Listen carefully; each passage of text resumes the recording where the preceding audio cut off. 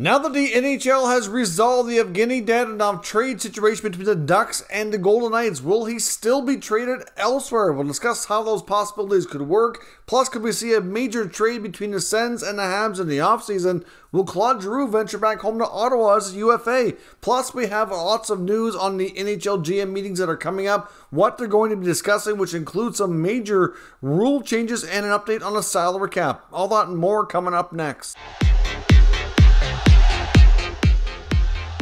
Welcome back to another video here at Top Shelf Hockey. As I mentioned, we have all kinds of NHL news and rumors to discuss here today. Let's start with the upcoming general managers meetings next week. They have a lot to discuss, including some pretty potential significant rule changes. One of the items on the discussion board is going to be the potential closing of the LTIR rule, which allows players like we saw Kucherov last year return in the playoffs, etc. Essentially what the potential solution is, which I've mentioned myself before, would be super easy for them to get rid of this LTIR issue, would be to have the salary cap still be imposed during the Stanley Cup playoffs.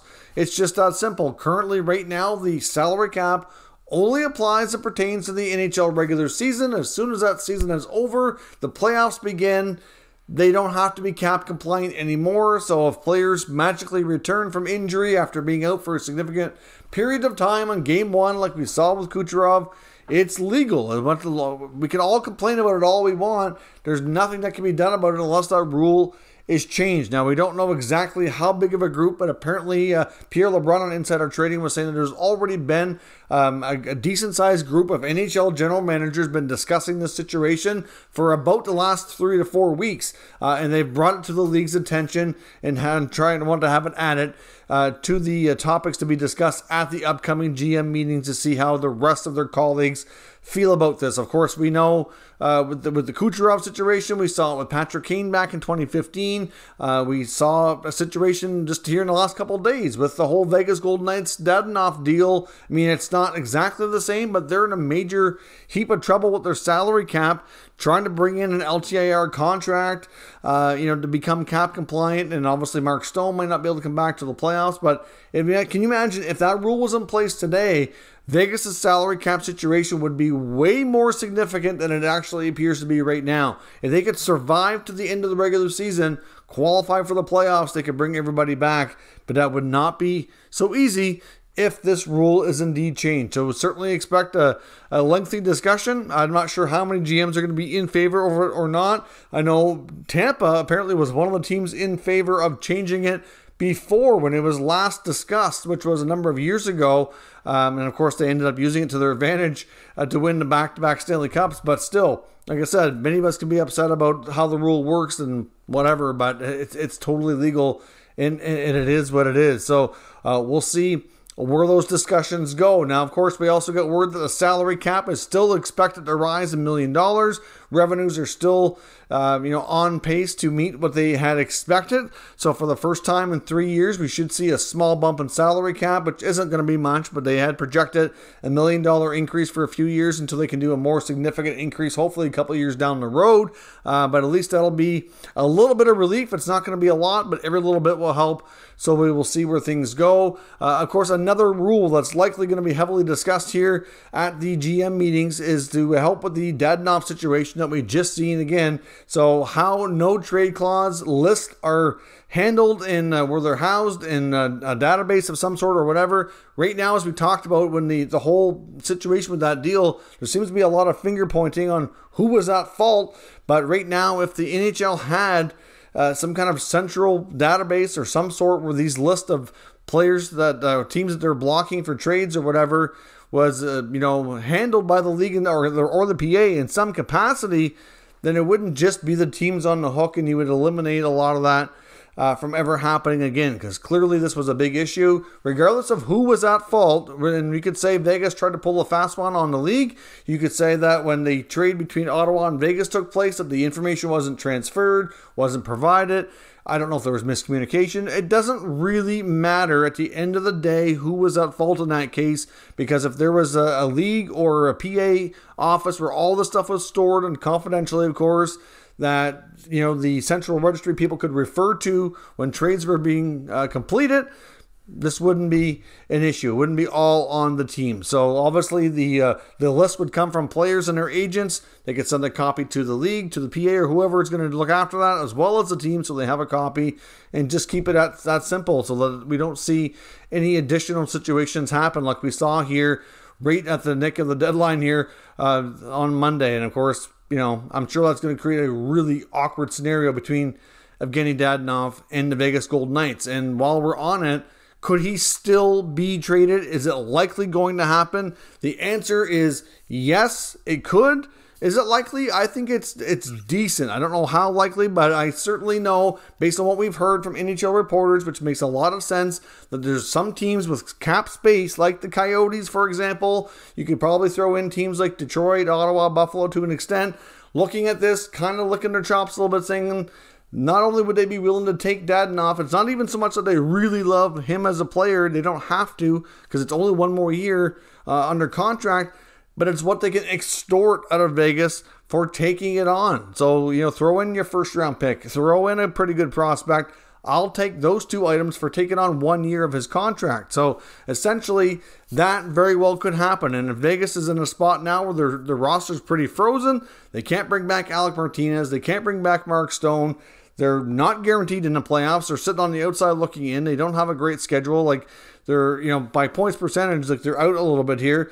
I don't know what they're going to do, but it wouldn't shock me if they did move a player or two to a team with cap space. Now, what would happen in that scenario is that player, if he is traded, his season comes to a whole cold stop and he's done. He's not eligible to be playing anymore. But it would give them the relief that they need to try to get into the playoffs. So we'll see what happens, but it very well could happen, and I would not be surprised if the Coyotes, who do currently have enough space to squeeze Dadonov in, trying to extort some extra resources. It gets them a player under contract for next year, which we know they're looking for. It helps keep them closer to the salary cap floor, which we know they're looking for, and it can help get them some assets for the rebuild, which we also know that they're looking for. So there's a lot of pros there for Arizona to be calling out Vegas saying, hey, did you want to try this again?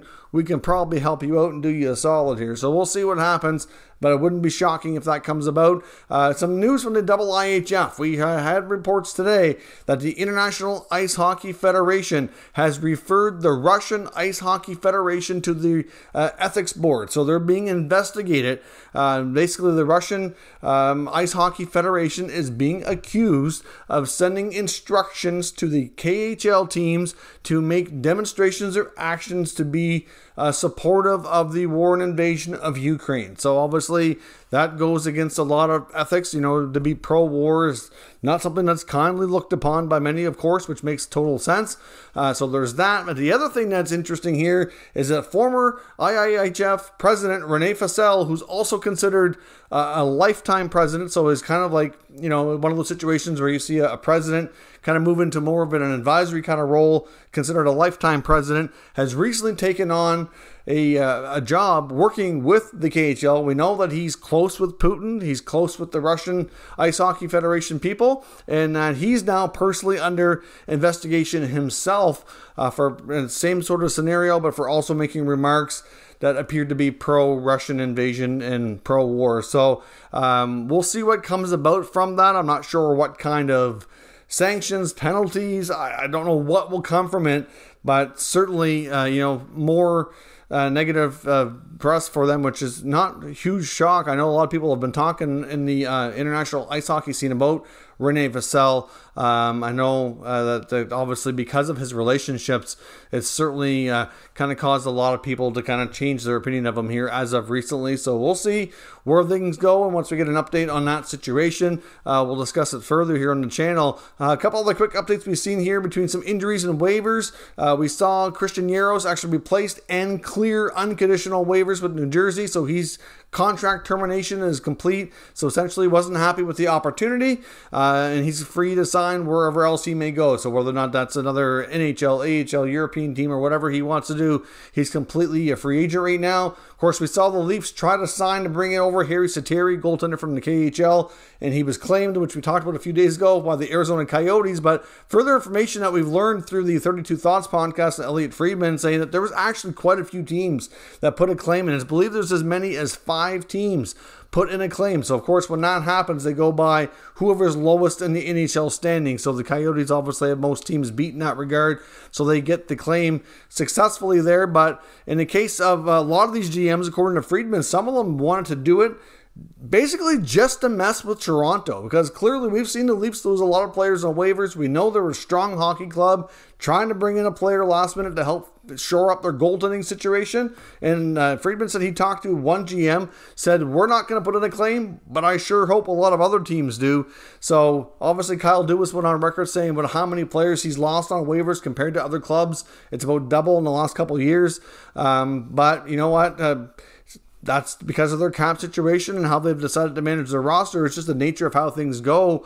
I mean, for the most part, they haven't lost anything too significant, but it certainly creates some issues here for sure. Now, we also have some injuries as well, including Jonas Korpisalo's done for the season, having some hip surgery, which explains why he wasn't traded.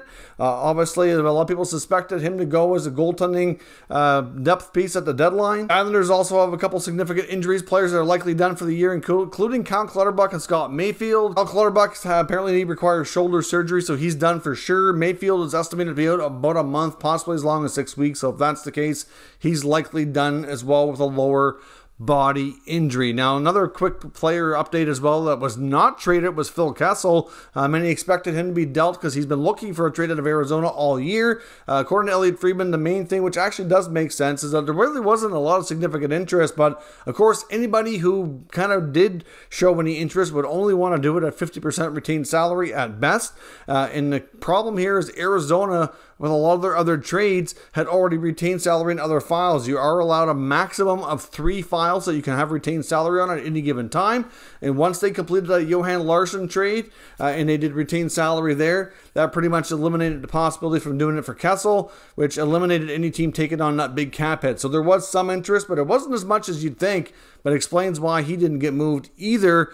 And then lastly, another couple of tidbits here from the 32 Thoughts pod and recent blog here from Elliotte Friedman talking about both of these are linked to Ottawa here. Could we see Claude Giroux go to Ottawa as a UFA in the summertime? We know we just saw a big trade for him to go to the Florida Panthers.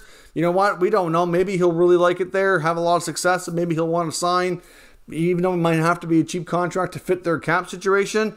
Hard to say, but he indicated that Giroux has been doing some investigating to kind of figure out, if maybe going to Ottawa might be an option. I don't know if there's mutual interest. It's believed there would be, of course. I know Giroux obviously spends a lot of time there in the summer. He's from the area, not far away. I believe his wife's also from Canada as well, which they have a lot of family in the area. I know the last time I talked about Giroux in the channel and talked about like him being from Ottawa, I had a couple of people comment saying he's not from Ottawa. Yes, he is actually. If you just look up, if you don't know anything about him and you look at Wikipedia or where he's born, it's going to say a different location in Ontario, but he did move to the Ottawa area when he was fairly young, spent a lot of his minor hockey days there before graduating into junior and moving on to the NHL, and he does spend a lot of time in that area in the summertime. Like I said, his wife's from the area too, so it would make a lot of sense if he really wants to play at home. It's something that's been rumored for a long time that he's had interest in, that towards the end of his career, if the opportunity was right, that it was something he would want to do. We'll see. I think a lot of it will probably be determined by if he gets that Stanley Cup this offseason or not. Like if he ends the summer with a cup, then he might not be so keen on going for another one. He might be more inclined to want to play at home. But if he doesn't get that Stanley Cup, he's not going to probably be getting in Ottawa over the next year or two. So I don't know what kind of contract he'd be looking for, but he would be a good fit. He'd be a good pro to bring in, because that's something they've struggled with, to surround their young players with some good pro, well-experienced, good quality players. And that's would be a long way, I think, to helping the team take another step. But we'll see. We'll see if Friedman's on to something on that one. And the other thing we mentioned here, too, is that could we see a significant trade between the Senators and the Habs? Now, apparently there was a lot of negotiations going on. And according to Friedman's sources, a lot of people thought it was going to come to be. It was going to happen here at the NHL trade deadline, but it fell through.